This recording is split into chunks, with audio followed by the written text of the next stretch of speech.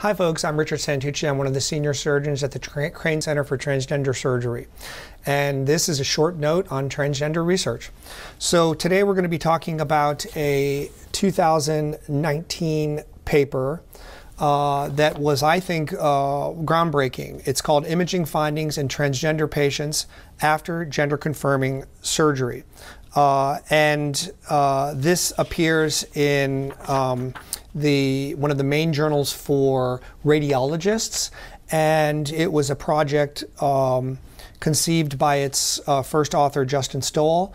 And it's really important because it turns out that we have an increasing number of transgender patients that are getting CT scans, ultrasounds, MRIs, but radiologists, believe it or not, are not knowledgeable about the anatomic differences between operated transgender patients and non-operated patients, and they were misreading.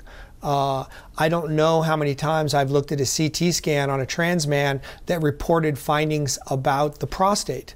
Trans men don't have prostates. So because of a lack of knowledge, the radiologist literally hallucinated a prostate in those images. And what Dr. Stoll did was he basically carefully explained each transgender surgery, again, with the idea that radiologists should be reading this. So he would give you some sort of graphical representation of a vaginoplasty or phalloplasty, and then follow up X-rays, MRIs, CT scans, ultrasounds of both the unafflicted normal condition and patients with actual medical problems that would show up on CT scans. To me, research like this is so important because we really are in a brave new world where people just don't know enough about transgender surgery, and this is the kind of effort that can help reverse that.